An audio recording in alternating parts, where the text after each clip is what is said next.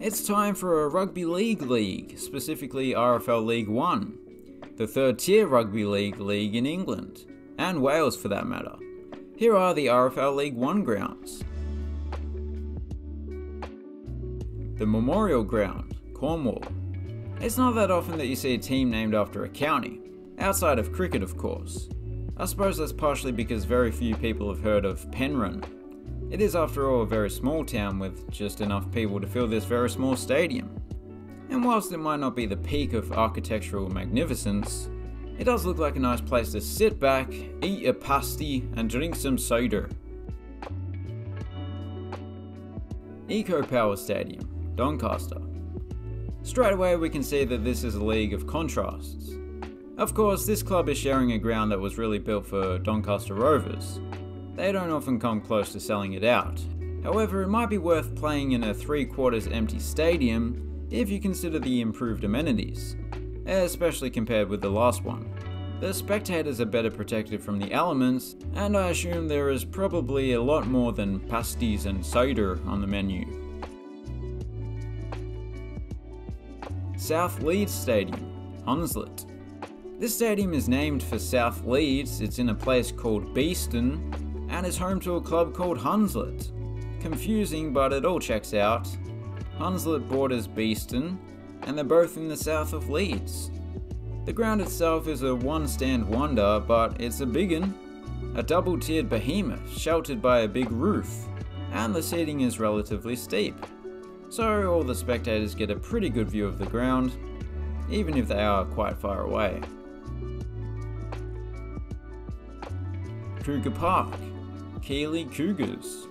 This ground was opened way back in 1876, before cars were invented, before rugby league was created, and most pertinently, before the Teletubbies were created.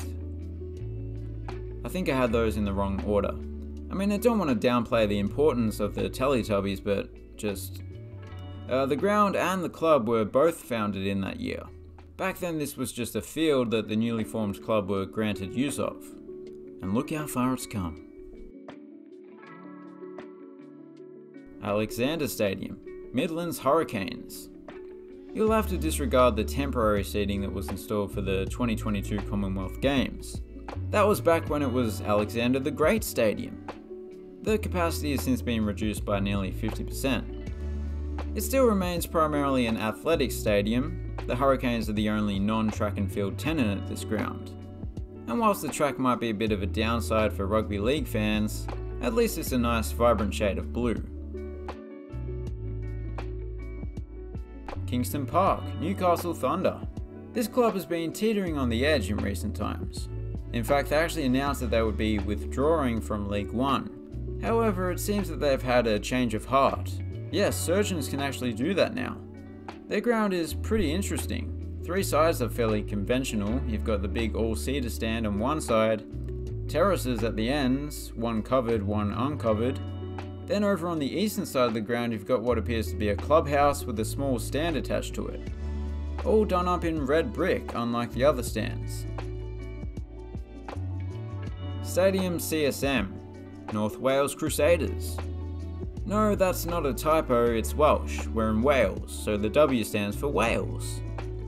This ground did have a running track back in the day, and despite a major renovation about a decade ago, it still does. Although this one looks like it's primarily used for Colwyn Bay under-12s events rather than the Diamond League. One thing that I'm glad survived the renovation are the hedges that partially surround the perimeter of the stadium. Whitebank Stadium, Oldham, more commonly known as Boundary Park. The ground, not the club. Come to think of it, is also known as Ice Station Zebra. So this ground has a corporate name, a government name, and a nickname.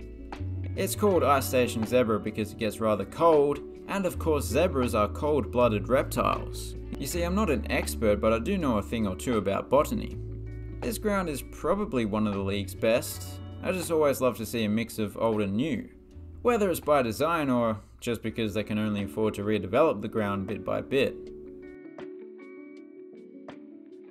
Crown Oil Arena, Rochdale Hornets. Apparently Crown Oil has been around since 1947. I'm really not sure how it survived all this time, because yes, nothing shines a crown like Crown Oil, but how many people own a crown? Or is King Charles single-handedly keeping them afloat? Anyway, this ground is just 2 years younger than Cougar Park, having opened in 1878. In fact, I think it was one of King Charles's first ribbon cuttings. Well, I believe he was Prince Charles back in the 1870s. Derwent Park, Workington Town.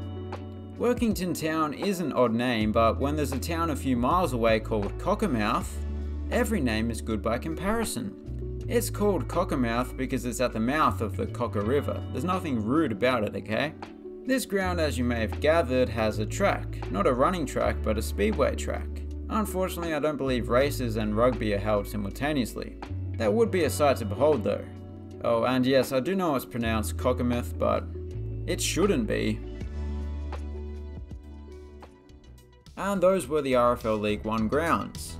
As for my favourite, well, I already said it was one of the league's best, so let's upgrade that to the best. Or my favourite. There is a difference. Please consider subscribing if you're new around here, and as always, thanks for watching.